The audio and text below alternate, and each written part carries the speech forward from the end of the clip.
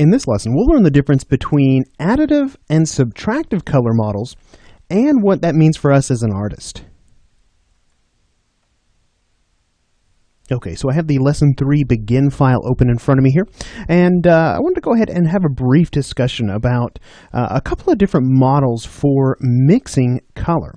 And you can see here in front of me, they're called subtractive and additive.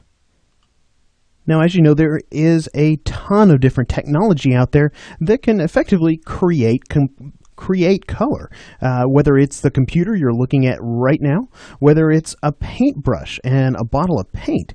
There are a lot of different methods for creating color. So I wanted to go ahead and talk to you a little bit about these two really primary color models, the subtractive model and the additive model. So what you can see here, I've got three primary colors for each one depicted. Let's go ahead and take a look at subtractive first here. So with subtractive color, you can see the primary colors are cyan, magenta, and yellow.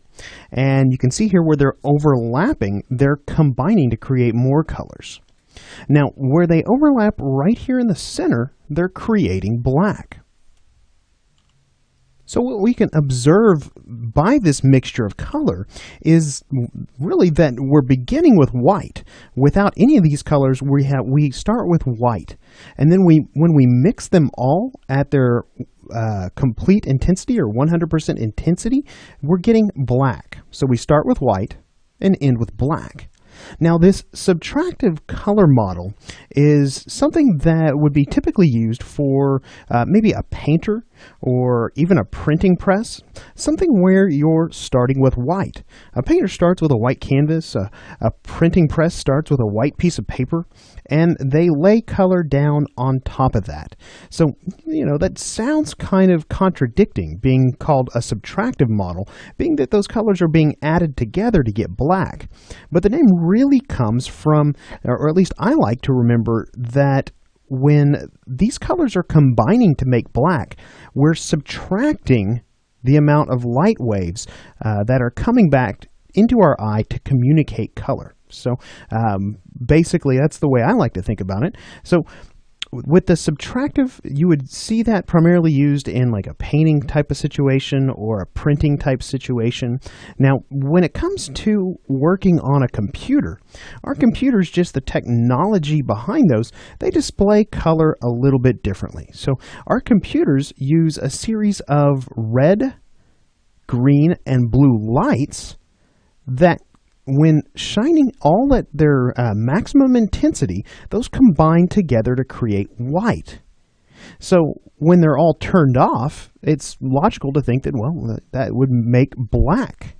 So the additive color model is one where you are working on a computer and you can see those lights coming on and off. And when, like I said, when they're all off, we're starting with black.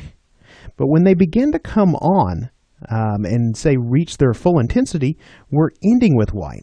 So the additive color model starts with black and ends with white. And again, this color model is one that would be typically a digital environment would use this type of a color model. So let me go ahead and show you a couple of examples here of how these colors mix together to create an image. So I'm just going to come over here to my additive example, and just in case you're wondering here, under the subtractive model, I do have this extra black circle down here to remind me to tell you that whenever a printing press is printing with these three primary colors, cyan, magenta, and yellow, typically that doesn't quite get dark enough to make a really rich black. So a lot of times a printing press will add in an additional black cartridge or drum of ink to sort of supplement that black. So now when we look here at the examples for additive, so let's go ahead and look at this one first. Remember that additive is using red, green, and blue, and they're combining together at various intensities to make the colors that we see. So with this particular example, I'm going to twirl this little arrow down, and you can see here that I have the red information, the green information, and the blue information all on their own layers here in Photoshop. Now, we're starting with black. I have a background layer here that's black in color. So now let me go ahead and really quickly just switch these back to a normal blend mode. So in order to see this illustrated, what you would need to do is come up here to the blend modes for these layers, and we're going to need to add them together. Being that this is the additive example, we're going to be adding these colors together. So let's go ahead and if you're in Photoshop CS6, you should be able to shift select all three layers at the same time. And come up here to the blend mode, and we're going to choose this linear dodge that says add out next to it here. We'll go ahead and select that. And now let's go ahead and select the red layer here, and let's just go ahead and move it over, and we'll use my move tool to do that. Come over here and just drag it over, and you can see that those two colors are mixing together, and our angry man here seems a little bit yellow. So red and green are going to mix together to make yellow. If we continue to drag that red over, you're going to see that red and blue combine to make more of a magenta color. So are you starting to see a pattern here? We're starting to make a sort of a second tier of colors out of our three primary colors. So that's for red. Now let's go ahead and grab our green here, and let's go ahead and grab it and drag it over to the blue. And you'll find that green and blue together are going to make cyan.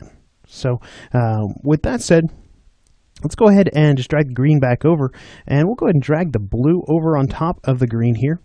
And I'm going to also drag the red over on top, so they're all combining together, and we get our photoreal image by combining those red, green, and blue colors. Now remember, they combine at various intensities, so we are starting with black here. And if we were to zoom in on him and look, you can see there are some areas where we're almost reaching white. Areas around his teeth and maybe some of these highlights in his eyes and on his face. So we're probably not quite at white, but again, it all depends on the intensities that you're combining these colors at. So with that said, let's go ahead and take a look at one other example here. Let me go ahead and hide this and bring in our subtractive example. Now, remember when we talked about the subtractive color model, we talked about starting at white and ending at black.